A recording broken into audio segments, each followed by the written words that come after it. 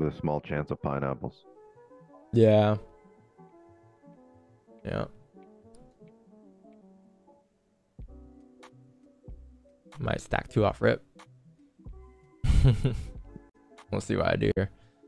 1955. Yeah. Uh,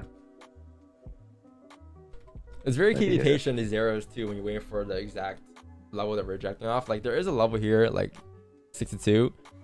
But when it comes to these entries, I want like actual like precise entries like at my levels, because it's a huge difference when if it were to flip back up, right? It's like there's a difference from here to here. It's like a nice 12-15 pip advantage point. It makes a huge difference in the trade, especially when you're taking these type of entries compared to like when you're taking closures above the ranges, breaks up breakouts. It's funny because like a lot of people think, oh, we're changing our strategy. We're not.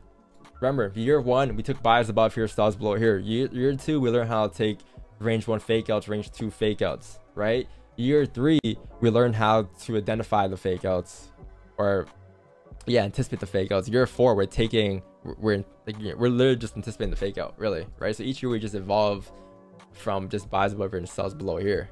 We got better at it every time, but it's not really us like changing our strategy or anything like that. It's pretty similar, just adapting, right? Every year you gotta adapt. The strategy is never like really finished.